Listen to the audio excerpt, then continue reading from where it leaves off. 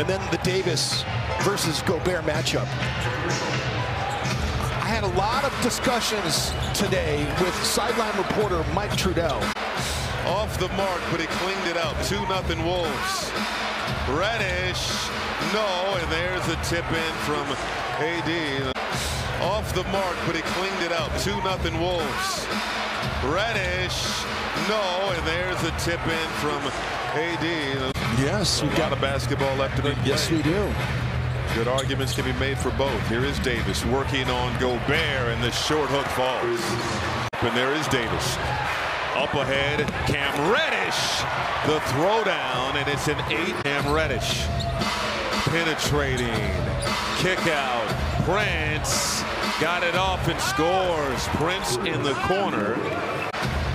Chris Finch said before the game if they had cut down their turnovers in half lately, they'd have the 3rd-rated offense in the league. Reddish getting free.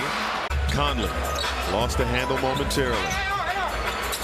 Anderson in the paint. Too strong off the glass. Near steal by Kyle Anderson. He's had a couple of deflections early. Reddish blocked at the rim by Gobert. Kyle totally reached out and grabbed him. Oh, Edwards left Reddish, who missed the 3, and Alexander Walker the board. Lakers with 14 points off of those miscues. Reddish penetrating in the trees. Nothing doing.